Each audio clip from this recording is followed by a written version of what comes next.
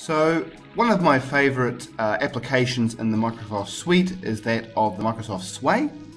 And I use them to convert old documents like Word documents and PDF documents and even PowerPoint presentations into Sways.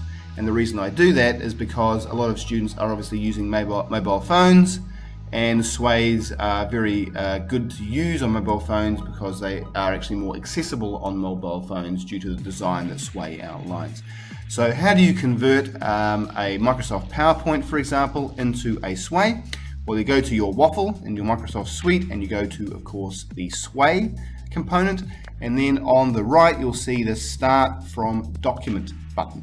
And what you do is you basically press on that and you can then search for your desired PowerPoint you wish to convert into a Sway. I've chosen the Dead Body in the Classroom PowerPoint.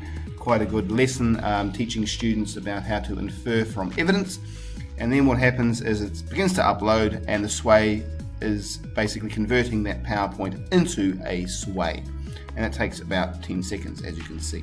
And then what you end up with is essentially the storyline for the Sway, which was from your PowerPoint, and you can adjust accordingly to create a Sway from that PowerPoint. So if we press play, you can see very basically what's happening. So rather than being a PowerPoint now, we've created a Sway which is more accessible to students on their mobile phones.